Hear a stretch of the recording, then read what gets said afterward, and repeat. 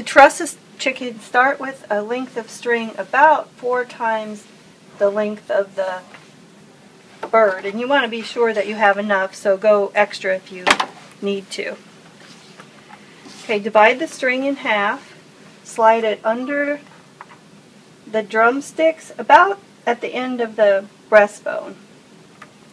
Crisscross it, and then go back under the leg and crisscross again. At this point, flip the bird over, and now you're going to go underneath the wing.